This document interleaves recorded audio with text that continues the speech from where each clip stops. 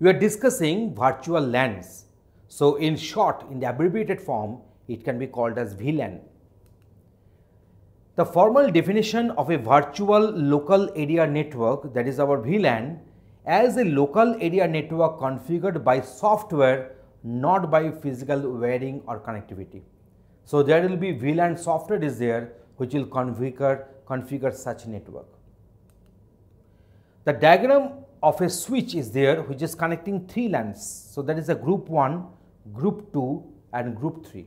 See, the three LANs are there, but they are connected with the same switch. Now here you can find that in the diagram a switched LAN has been divided into multiple virtual LANs using VLAN software.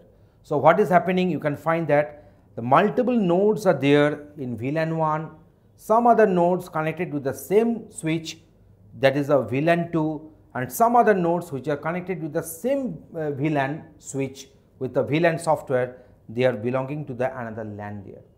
So that is very interesting that we are creating multiple LANs, multiple nodes are residing in the respective LANs and they are connected with the same switch where the VLAN software is there and which has configured all these VLANs. Now there is another diagram.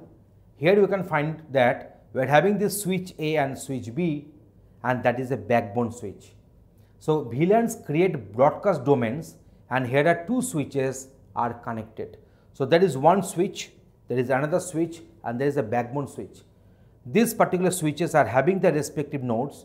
Also it is very interesting that in VLAN 1 we are having some stations connected to the switch B, some stations connected to the switch A, but all of them are under this VLAN 1. Similarly, we are having the same type of examples for VLAN 1 and also for VLAN 2.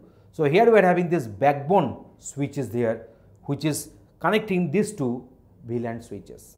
So in this video, we have given you an idea that what is a VLAN and how does it operate. Thanks for watching this. Tutorialspoint.com. Simply easy learning.